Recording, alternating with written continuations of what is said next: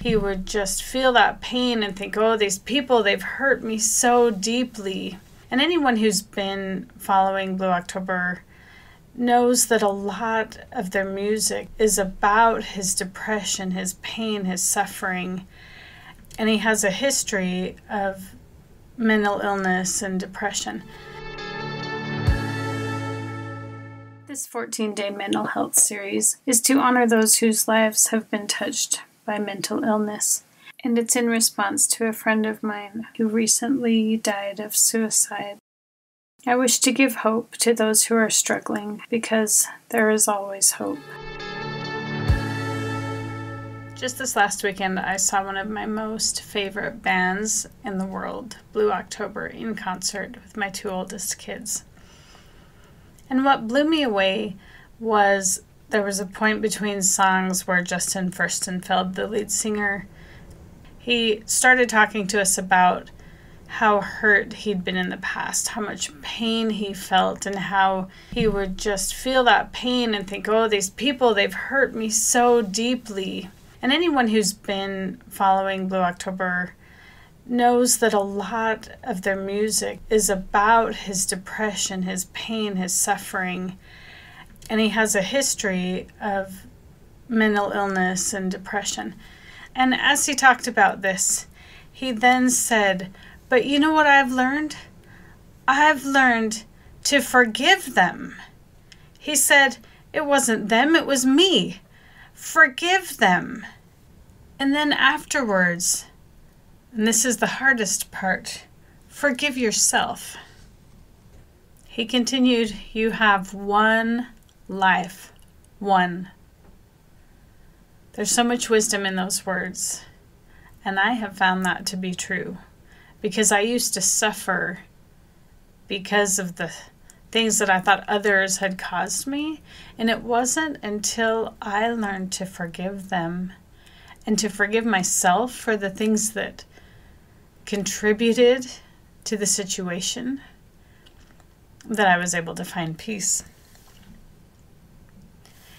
And later in the concert, Justin went on to say that sometimes he wakes up in the morning and he thinks, oh, do I have to go through another 24 hours? And he said, I force myself to get up and put one foot on the floor. And then I force my other foot to join that foot on the floor.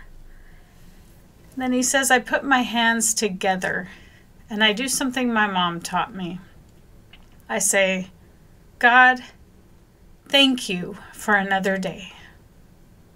And thank you for my life. And thank you for my children. And thank you for my sobriety.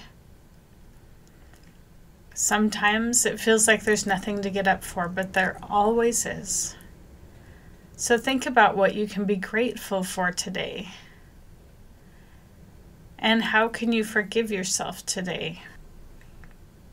And who can you forgive? Or start the process toward forgiving. Not for them, but for you, so that you can have peace. I never thought I'd say that seeing a rock band in concert was like a religious experience, but this was. Sometimes people who have been through the most have the most profound wisdom. But it doesn't always have to be learned that way. We can learn from others as much as we can learn from our own difficulties in life.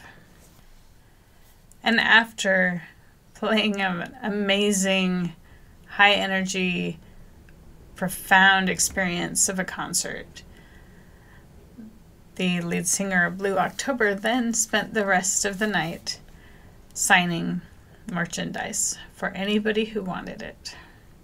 It was a long line, and it was definitely worth the wait. My oldest daughter, when we got to the counter, told him that this is her 5th show and her mom's and her brother's first. And he turned to me, shook my hand, and said, "Thank you for coming, Mom." Then he signed our merch. And my daughter told him she enjoyed seeing him in the movie Section 8. And they discussed that for a minute. And I told him that I wish the drummer, his brother Jeremy, had been there for my son to meet, being that he's a drummer. And he took the time to tell my son to keep it up and to never give up on his dream.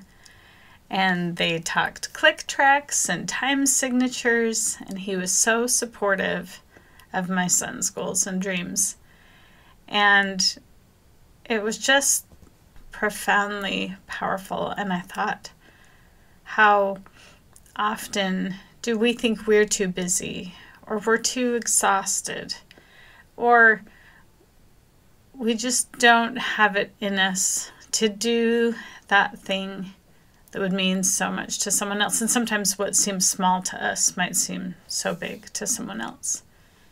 I encourage you to be more kind to others, especially the people who seem insignificant or annoying.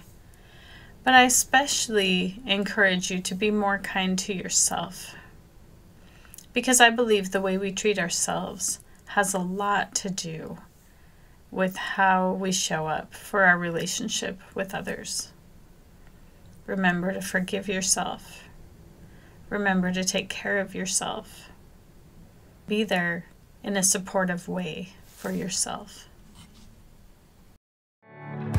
Thanks for listening to the Joyful Family Podcast. If you've enjoyed this episode, please subscribe, share, and leave a review.